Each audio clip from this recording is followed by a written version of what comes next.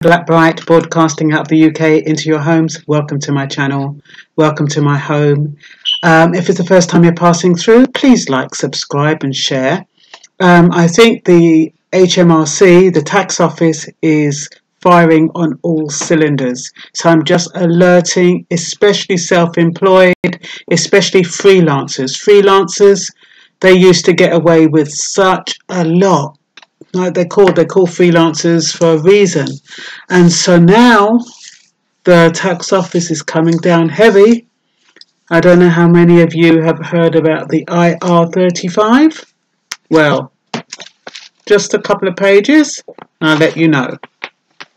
The IR35 tax change captures freelancers and tax dodgers. The intermediaries legislation, or IR35 as it is now known, first came into force in April 2000 to prevent workers from disguising themselves as freelance contractors as a way to pay less tax. Former Chancellor Philip Hammond resuscitated the legislation in November 2016 as a way to generate extra HMRC income by introducing it into the public sector. The anti-avoidance legislation targets contractors providing services through a limited company when in practice they are doing the same work as employees.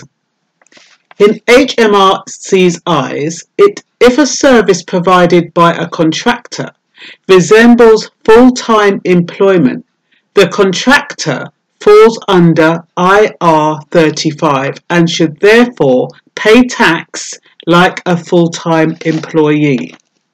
Small businesses have called for HMRC to delay its controversial IR35 tax change, which is meant to clamp down on employees passing themselves off as freelancers in order to avoid tax.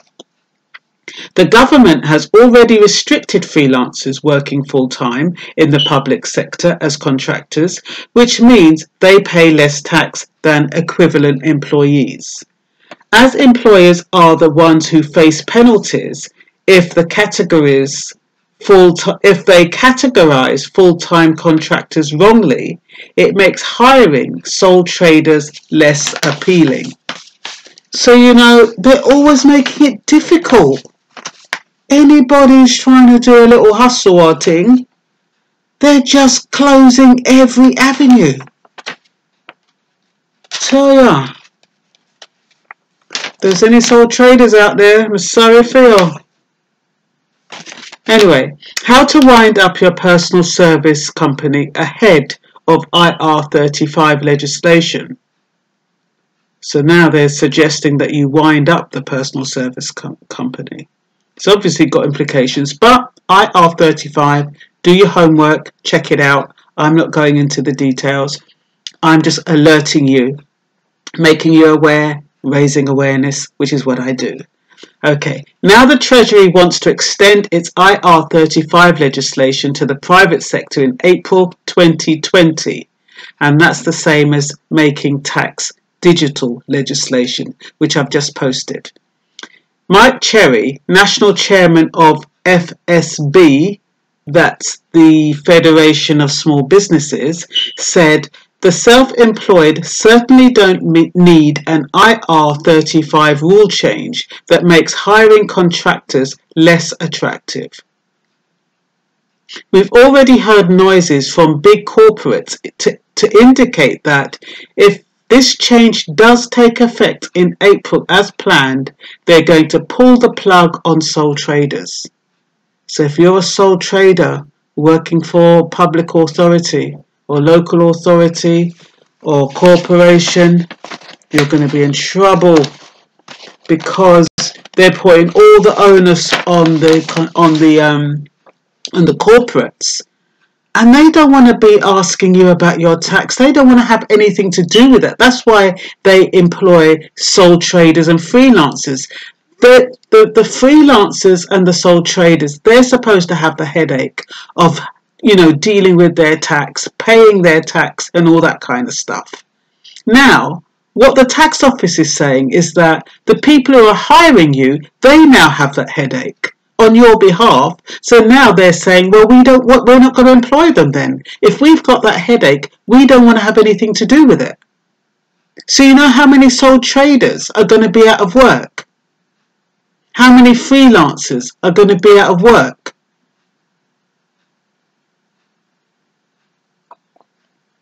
However, it does not recognise the loss of full-time employment benefits a contractor must account for, such as sick pay, parental leave and holidays. That's the whole point. When you're a freelancer or self-employed, you don't get the benefit of all those holidays and sick pay. So you're supposed to get a little bit more to cover that. But it looks like the IRS, why does the IRS? That's America, isn't it? HMRC, it looks like they want to take every little penny that they can get. Anyway, what are the IR35 changes? In 2017, the government made changes to IR35 for public sector contracts to make the employer responsible for determining whether a contractor falls within the IR35 or not. For private sector contracts, up until now, the contractor was responsible for determining whether they fall within IR35. However, the off-payroll working rules are being extended to include the private and voluntary sectors in just 6 months' time. Well, it's 5 months' time now, because this came out in October. Under the latest IR35 reforms, private sector employers will now be responsible for assessing whether or not contractors need to pay income tax and national insurance contributions. What does it mean to be inside the IR35? If you're deemed to be inside the IR35, then for tax purposes, HMRC considers you to be an employee of your client and therefore liable to pay the same PAYE tax as an ordinary full-time employee. The proposed changes to IR35 have been paralysing to freelancers, contractors and locums up and down the country. The so-called IR35 rules are designed to end disguised employment, the term for people who present themselves as off-payroll freelancers and who tax authorities believe should be treated as employees. The use of personal service companies allows contractors and companies to reduce their tax and national insurance bills. Extending IR35 is expected to raise $3.1 billion in extra revenue for the exchequer between 2020 and 2024. And what they're going to do with that money? Play bonuses, I bet. 4 out of 10 sole traders said their income fell between July and September, and 6 in 10 do not expect their trading performance to improve between now and January 2020. Indeed, more than 1 in 10 are braced for it to deteriorate markedly. The self-employed find it particularly hard to raise finance, and those that can do so face borrowing rates of 6% or higher, compared with the current bank rate of 0.75%. The Federation of Small Business, FSB, surveyed 1,274 small business owners and sole traders in September. So there you have it, folks. They're getting us left, right and centre. That's all for now. Bye-bye.